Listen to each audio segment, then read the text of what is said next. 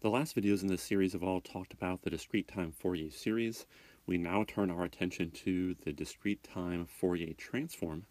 This is the transform that we use for non-periodic discrete time signals. What we're going to see is that we now need basically a whole continuum of frequencies. For the DTFS, since we were dealing with periodic signals, we only needed the fundamental frequency and 2 times the fundamental frequency, 3 times the fundamental frequency, etc. Just the fundamental frequency and what we call the harmonics of the fundamental frequency. Now when we write down x of k, we're actually going to write it as a weighted integral. So we're actually going to need to integrate up a contribution from every frequency in order to form x of k now. So a little bit more complicated, but the DTFT is what we'll be able to use to write x of k conceptually still in a very similar manner. It's still a weighted summation of complex exponentials. So let's go ahead and derive that equation, and our strategy here is going to be to use what we know about the DTFS. So first of all, we're talking about working with non-periodic discrete time signals. So here's just a little cartoon where I sketched a non-periodic signal x of k. And then what I want to do is I want to come up with an equation that describes the frequency domain content of this signal. Right now we don't know how to do that because all we know how to deal with is periodic signals. So here's what I'm going to do. I'm going to create a new periodic signal, and I'm going to call it x sub n naught of k. And I'm going to create it from my starting signal by taking kind of the interesting content of the signal and then repeating it up and down the time axis in increments of n naught. Obviously, this signal right now is not equal to the signal I started with. So I've kind of gone down a route that seems to not make sense. However, with this signal right here, I have a periodic signal, and I know how to write down the discrete-time Fourier series. So we're going to go ahead and do that.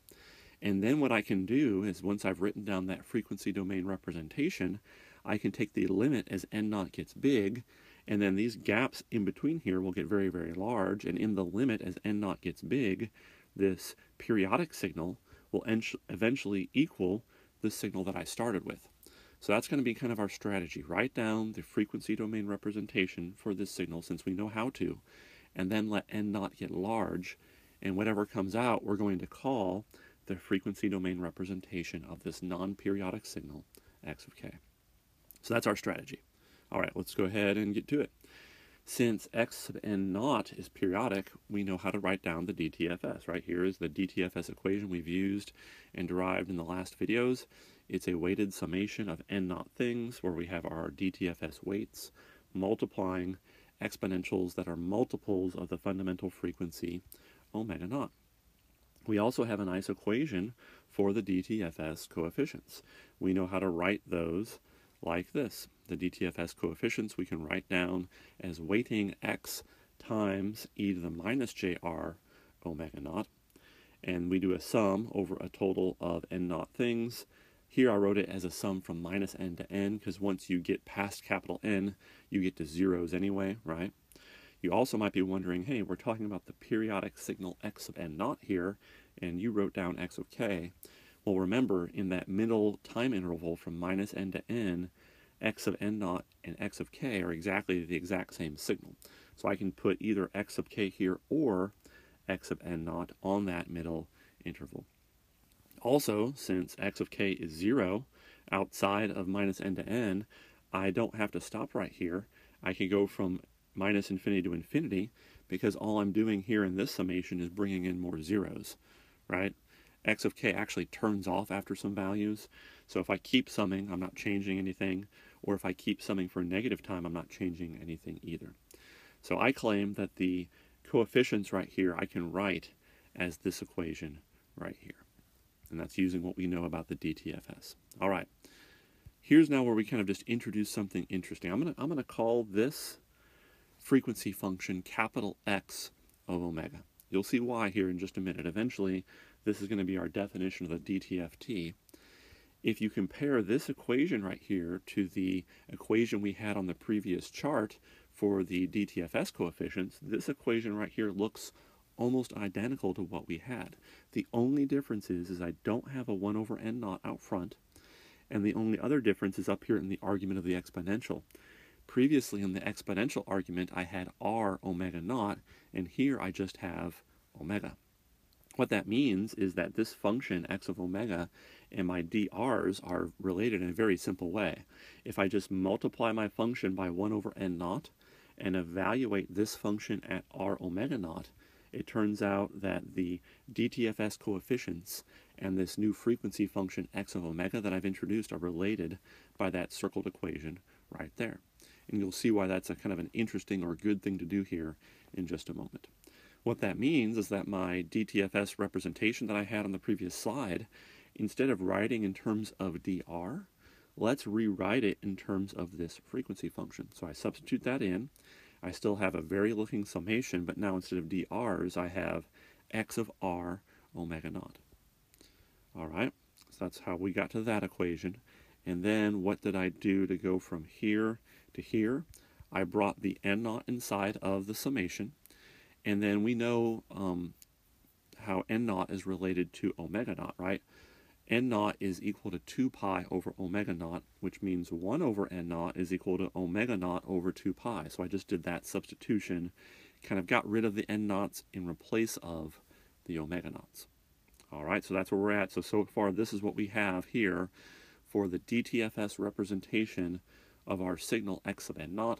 And eventually, I'm going to let n naught get really, really big, and we'll see what happens over here. In fact, let's go ahead and do that. Let's let n naught get large. We know that as n naught gets large, that in the limit, this periodic discrete time signal turns into the signal that I wanted to analyze in the very beginning. Also, think about the relationship between n naught and omega naught. Remember, n naught is 2 pi over omega naught. So if n naught is getting very large, that means that omega naught must be getting very small. So these two limits right here are completely equivalent because n naught and omega naught are related in a linear fashion to each other. So instead of thinking about n naught getting large, I can equivalently think about omega naught getting small. And you'll see why that's kind of a good thing to do here in just a minute. So going back to the previous chart, if I just rearrange that summation a little bit and take the limit as omega naught gets very small, I'm actually taking the limit of this quantity right here. So you can see all I did was kind of bring in the omega naught and 2 pi and kind of brought out the exponential. Just a little bit of an algebraic rearrangement, nothing too profound there. Also, typically, when you're doing calculus and you have quantities in the limit approaching 0, you often use kind of delta notation, right? Hey, these delta quantities are very small, and the limit as delta goes to 0. So just as a notational aid, instead of writing omega naughts, let's replace these omega naughts with delta omegas. So that's a pure notational substitution. We don't have to do that, but I think you'll see why we want to do that here to make things more clear on the following slide. So let's go ahead and replace all the omega naughts with delta omegas and still let them get very small. I'm still taking the limit as they get small. Here's what I end up with. And then just one final small little algebraic rearrangement. I'll go ahead and bring the 2 pi out front to get that out there. And then here's what I'm left with inside of the summation.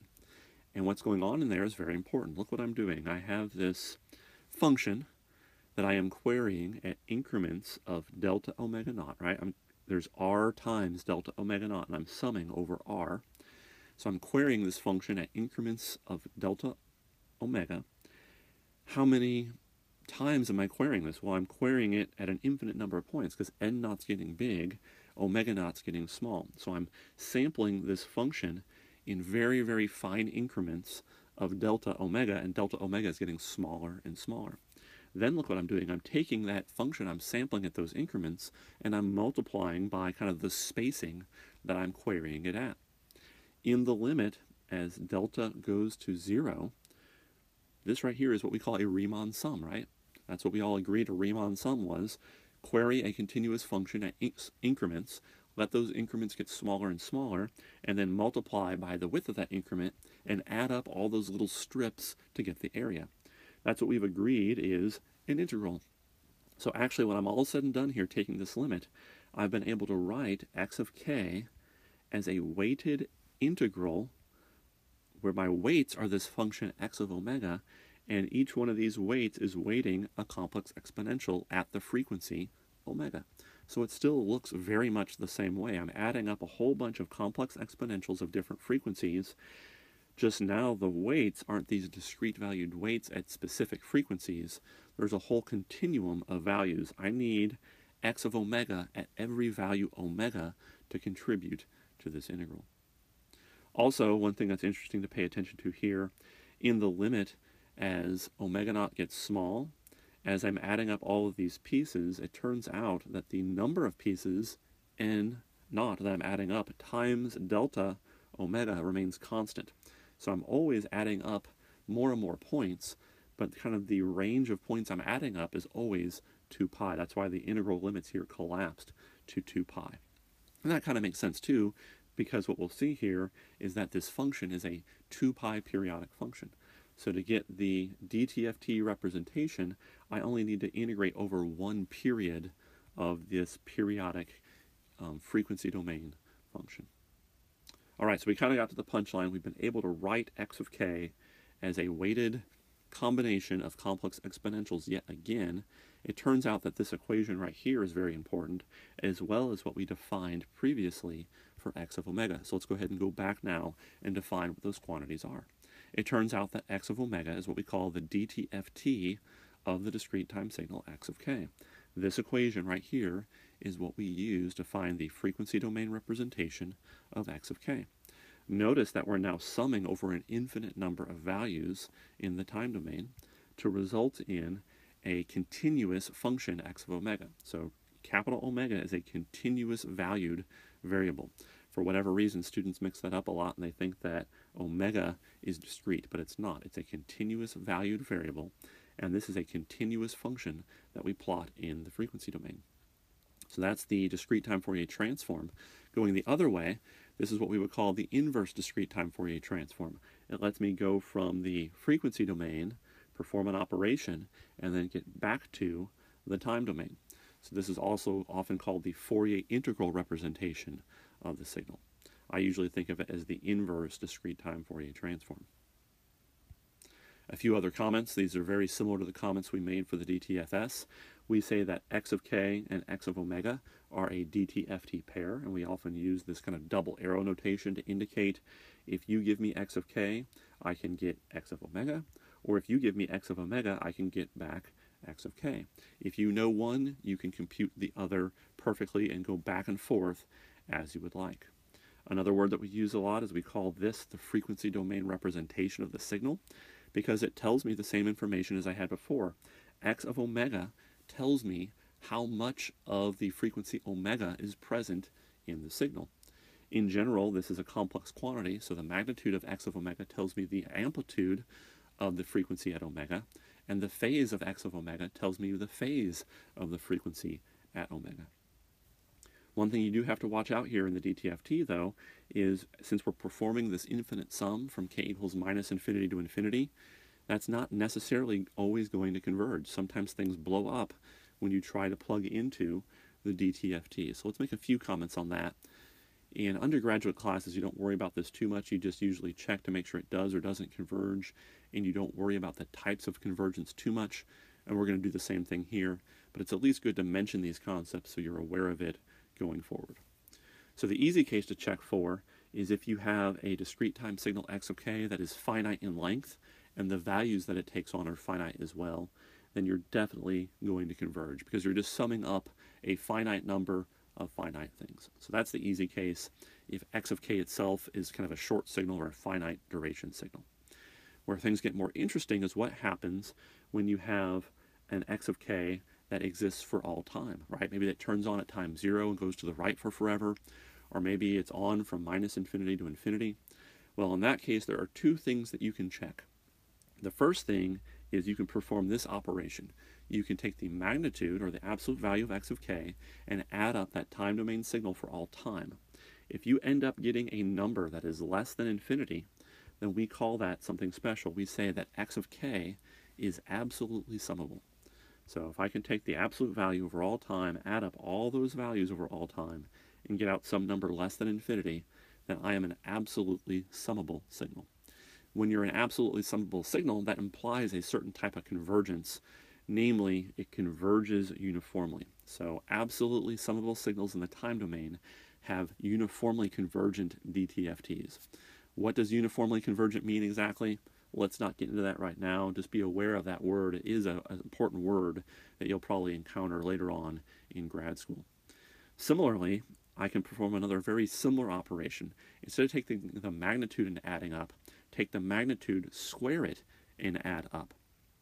So if that is also a number less than infinity, so kind of the sum over all time of the magnitude squareds is less than infinity, that implies another type of convergence. In this case, we say that the DTFT is convergent in a mean square sense. Again, what does that mean exactly? We should probably go define that rigorously. We're not going to do that right now. Just be aware that there is this concept of mean square convergence associated with things in the limit converging to values. So that's it for now. Just be aware that short signals, easy to deal with. If you have infinitely long signals, you can perform these two operations and then know that these types of convergence do exist and know that your DTFT does converge. All right, just one more final comment before we end this video. As I noted before, in general, x of omega is complex valued. So again, we have to find a way to plot this two-dimensional quantity. And we take the exact same approach that we took for the DTFS. We'll usually plot the amplitude as a function of frequency, and we call that the amplitude spectrum. Or we'll plot the angle as a function of frequency, and we call that the phase spectrum of the signal. When we plot these, they're both plots of the continuous variable omega. And it turns out, like I said before, that both of these are going to be periodic with period 2 pi. So anytime you end up plotting either the amplitude spectrum or the phase spectrum, often what we do is we only plot it from minus pi to pi, which is what we call the fundamental frequency region. And we know that outside of that 2 pi interval, what you've plotted just repeats over and over and over again. That's typically what you do. All right, so that's it on the DTFT. We've actually derived the discrete-time Fourier transform representation of a non-periodic signal in this video. We've talked a lot about the theory and a lot of these things about how to plot things, convergence of things, lots of theory, and the equations are all now established. In the next videos, what we're going to do now is work a series of different examples. So I'll actually give you a discrete time signal x of k, and then we'll compute the DTFT for a variety of examples. Thanks for watching.